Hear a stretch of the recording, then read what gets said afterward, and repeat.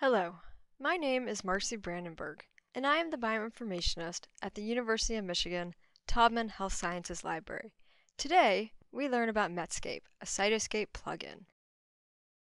MetScape can be used to visualize and interpret metabolomics and expression profiling data in the context of human metabolic networks. It can be used to visualize compound networks and display related information about reactions, enzymes, and pathways. Although not covered in this tutorial, you can also use this plugin to view pathways and create data animation. MetScape uses data from the Edinburgh Human Metabolic Network and KEGG compound database. This image shows you the various workflows included in this plugin. You can use gene expression data, metabolomics data, and/or gene set enrichment data. Please note that all types of data are not necessary, for you can use any single type of data or any combination of the data types. The bottom portion of this slide shows the various types of networks you can build with the MetScape plugin. You can build a compound network, a compound reaction network, a compound reaction enzyme gene network, or a compound gene network.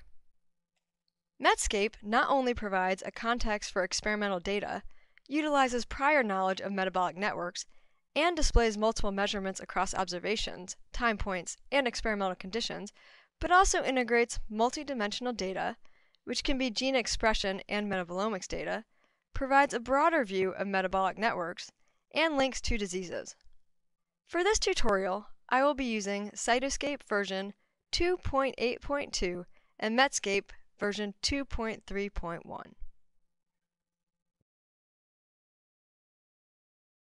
To install the MetScape plugin, you can manually download the jar file and save it in the Cytoscape plugins folder, or use the plugin manager in Cytoscape. For this tutorial, I will do the latter. First, open Cytoscape and go to the Plugins menu.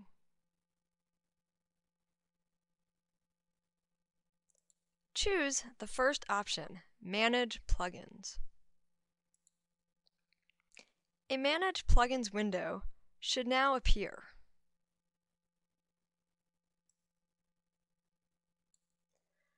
Under the Available for Install section, click the plus sign next to the Network and Attribute I/O folder.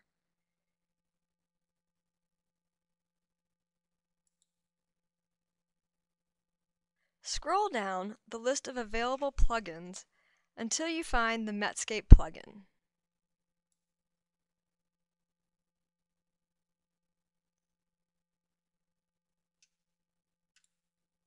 Select the latest version of the plugin and click on Install at the bottom of the window.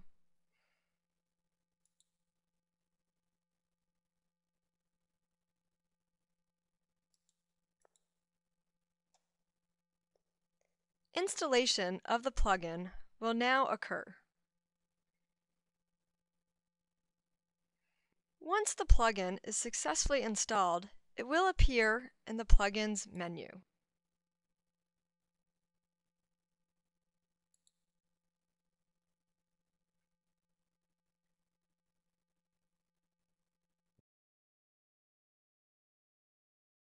You can manually enter data into MetScape or load files containing experimental data. This portion of the tutorial will cover manually entering data. Go to the Plugins menu and click on MetScape.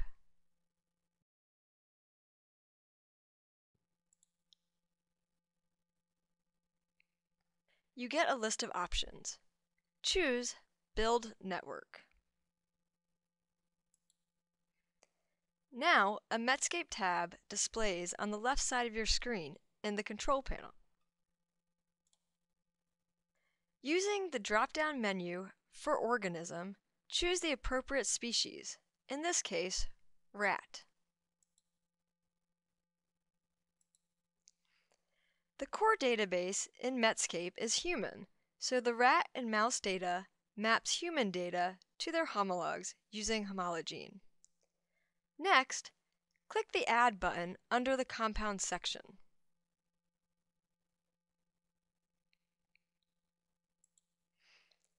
An Add Compounds window will appear. Type glucose into this window and click OK.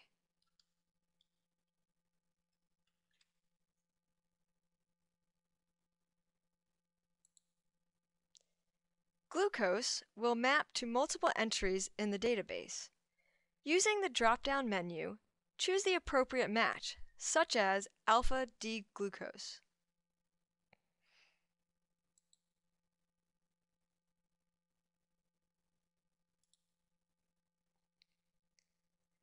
Notice that the KEGG ID changes to match the chosen selection.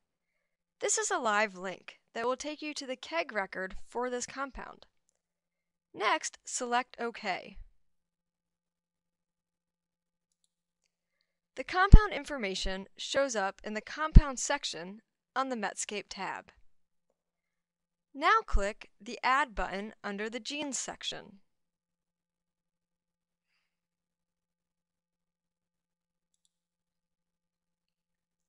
An Add Genes window will appear. Type NAT1 into this window and click OK.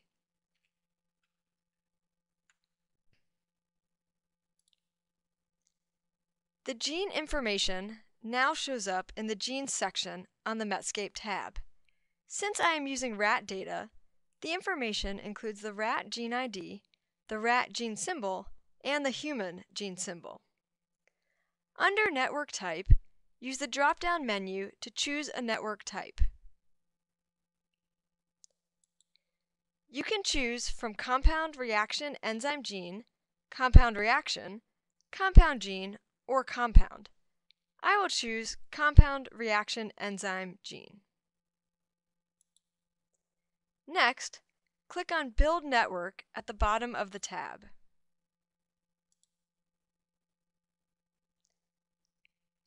A network is generated in your Cytoscape main network window. If you zoom in on your network, you will notice a variety of shapes, colors, and sizes. To see what these symbols represent, go to the Cytoscape Plugins menu, go down to MetScape, and select Show Legend.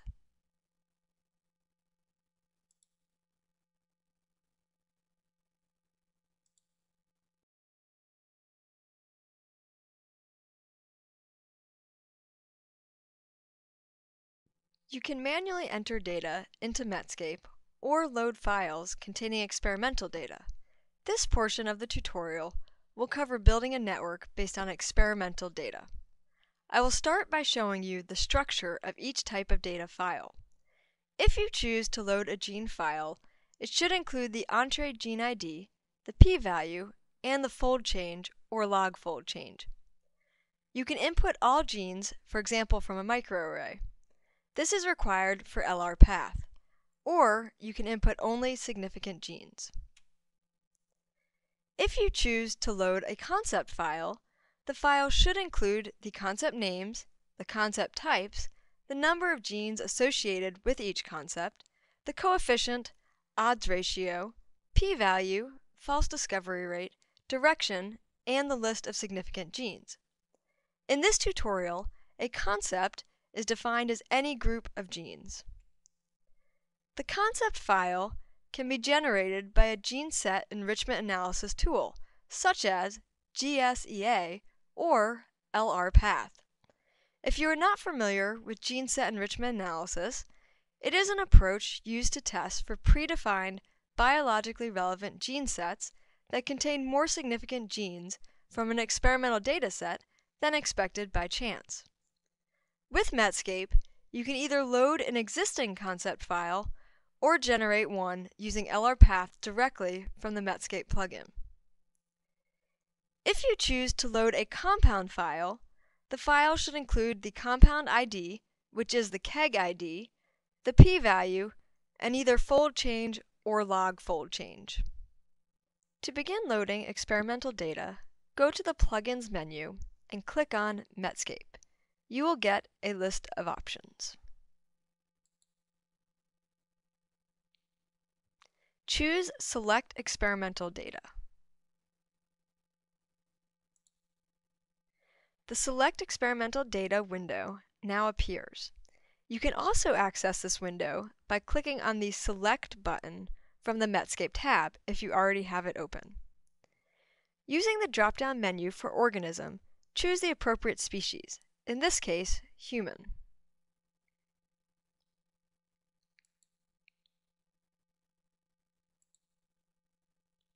If you were to choose rat or mouse, know that the core database in MetScape is human, so the rat and mouse data maps human data to their homologs using homologene.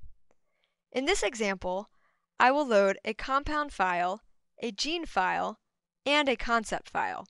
However, remember that not all three are necessary when using this plugin. Next, under the Compounds section, click the Import File button. Select the location of the Compounds file and click Open.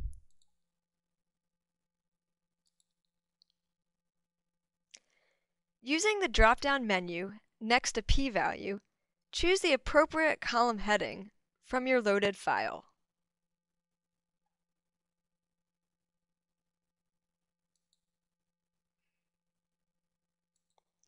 The options are based on the column headings used in the file you loaded.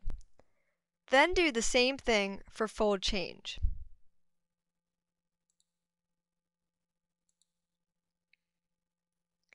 Notice that default threshold values appear, but these can be changed to meet your needs. Under the Genes section, click the Import File button.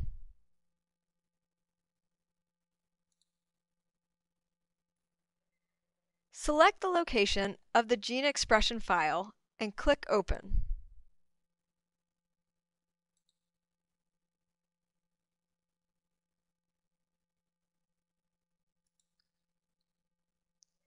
Using the drop-down menu next to p-value, choose the appropriate column heading from your loaded file.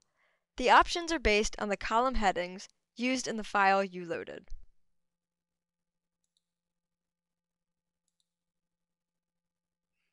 Then do the same thing for fold change. Notice that default threshold values appear, but these can be changed to meet your needs. If you want to include a concepts file, you have two options. If you do not already have a concept file, you can generate one using LRPath, a gene set enrichment testing tool. To do this, simply click the button Generate Concept Data from Genes using LRPath. Gene set enrichment analysis will then be performed on the gene file you loaded, and concept information will be provided. However, if you already have a concept file, you can load it by using the Import File button under the Concept section. After selecting the Import File button, select the location of the concepts file and click Open.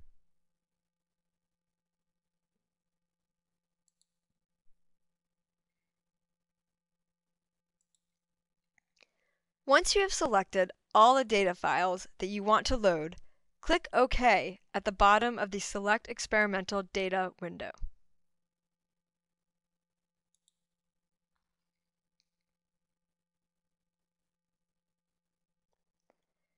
You will now see a Missing Data window on your screen. This shows the data values from your files that are not in the MetScape database. MetScape only includes genes that code for metabolic enzymes, so there may be a number of genes missing. To learn more reasons why your data values may be missing, click the question mark by the words "Why are these elements missing?"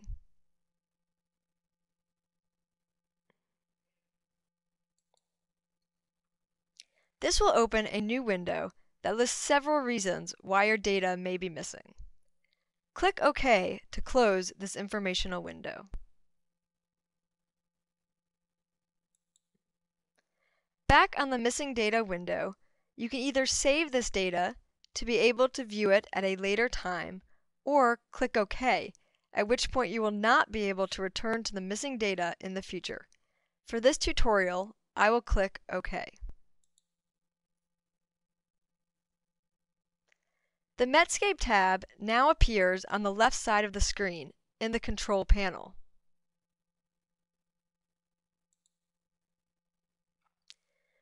Notice that all the loaded data is filled in under the Compounds and Genes sections. On the MetScape tab, under Network Type, use the drop-down menu to choose a network type.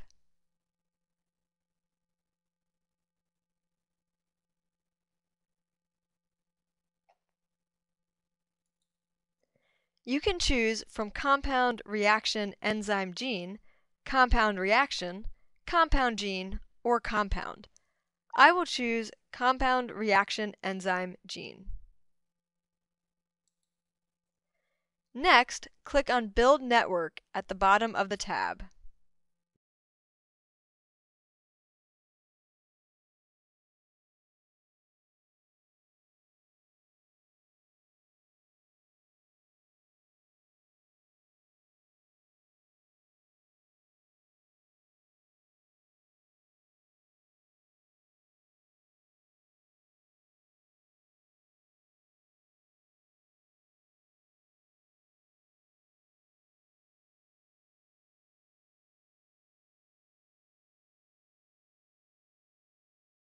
Now you will see that a network has been drawn in your Cytoscape main network window.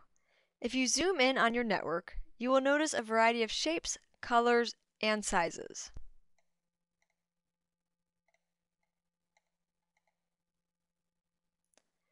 To see what these symbols represent, go to the Cytoscape Plugins menu, go down to MetScape, and select Show Legend.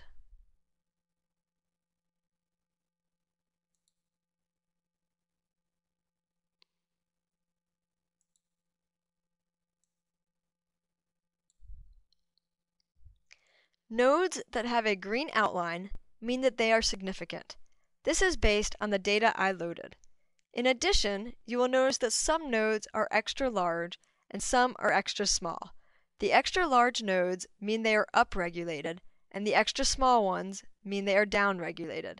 However, the size does not correlate to a specific number. It just represents upregulation and downregulation. Once a network is built, there are two new tabs located in the Data panel. These tabs are the Pathway filter and the Concept filter, with the Concept filter data currently displayed.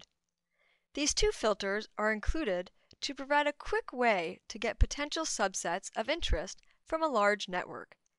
The data in the Concept filter is based on the content created or loaded from the concept file.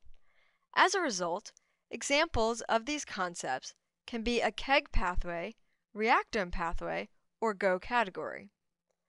To sort the concepts by significance, click on the p-value column heading. Now, the most significant concepts are at the top. If you see a concept of interest, such as focal adhesion, click on the concept name.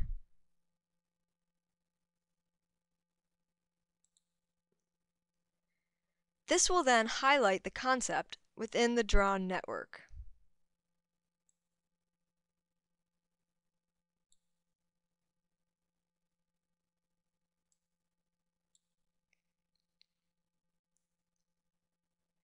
To further explore this concept, you can click Create Subnetwork, which will draw a subnetwork of that concept.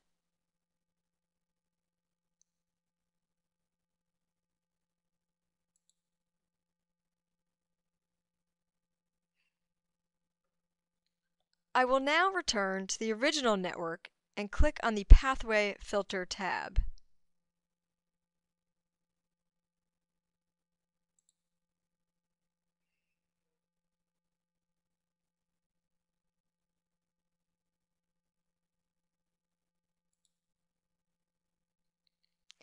The pathway filter includes those metabolic pathways from the MetScape database that have an element in the built network. If you click on a pathway of interest, it will highlight that pathway within the built network.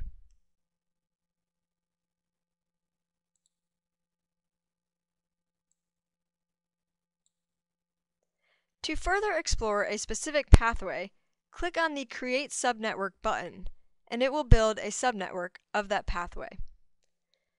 The leftmost tab in the Data panel is the Node Attribute Browser.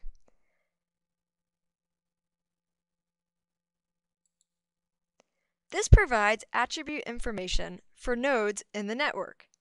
To view the attribute information, click on the Select Attributes button at the top left of the Data panel.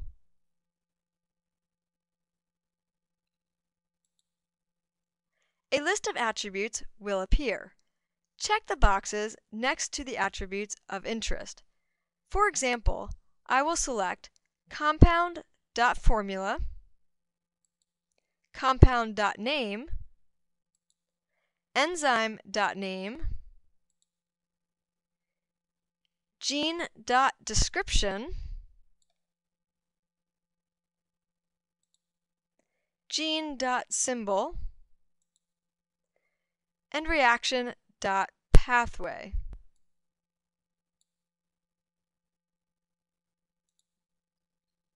Now I click anywhere outside of the attribute selection window.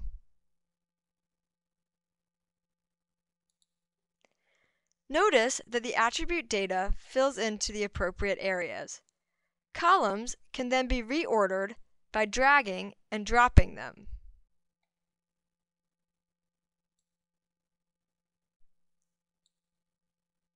Columns can be sorted by clicking on the column heading.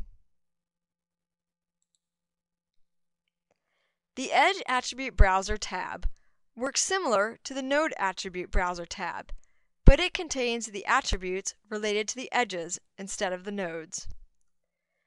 To get additional information, you can double-click on any node or edge, which will pull up the Node Edge Details panel.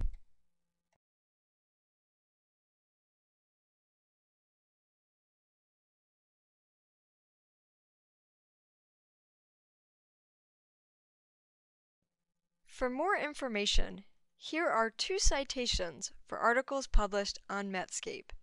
In addition, there's a MetScape webpage and a user manual available online. I would like to acknowledge the following people and organizations for their contributions to this tutorial.